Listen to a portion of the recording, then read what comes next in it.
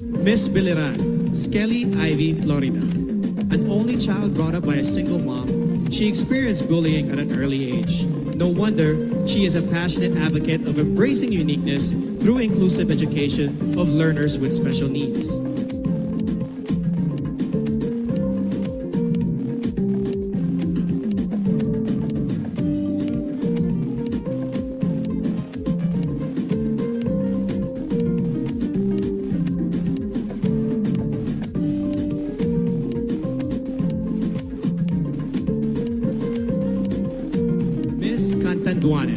Sigrid Grace Flores, a consistent honor student who later turned into a missionary and motivational speaker. She considers yellow as the color of phenomenal women because it symbolizes joy and hope, two things that we need most.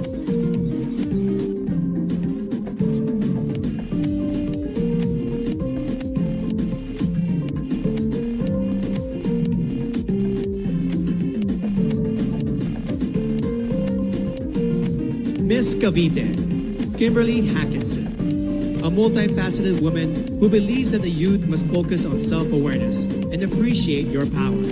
During her interview, Billy bravely declared that she is bisexual. Let's give a hand for Billy, who is out and proudly representing Cavite.